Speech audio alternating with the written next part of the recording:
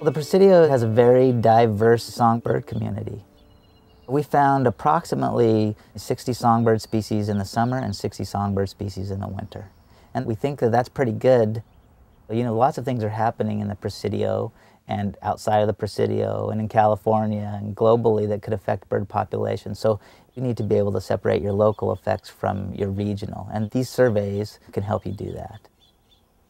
It is true that some songbird species are declining worldwide. Local species that are still found in the Presidio but that are in trouble, species like the spotted towhee, it's very common elsewhere. It's becoming less common in the Presidio, primarily mostly found in coastal scrub or areas that has a good shrub layer. Other species like the wren tit are down to very low numbers, also coastal scrub specialists. So by knowing where these species are and that they occur, it helps managers take the next step in managing or restoring or enhancing. If the shrublands are important to spotted towhees and white-crowned sparrows and wren tit, perhaps you would consider expanding them or connecting two areas.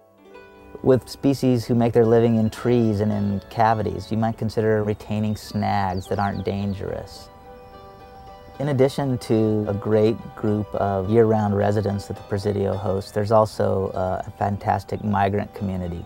Some come and breed there before returning to their tropical wintering quarters.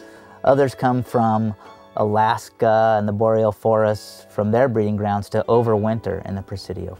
So the Presidio is an important area for migratory birds and plays many roles: breeding grounds, stopover grounds, overwintering grounds. And so there's this sort of at least Western hemispheric responsibility that the Presidio has to migratory birds.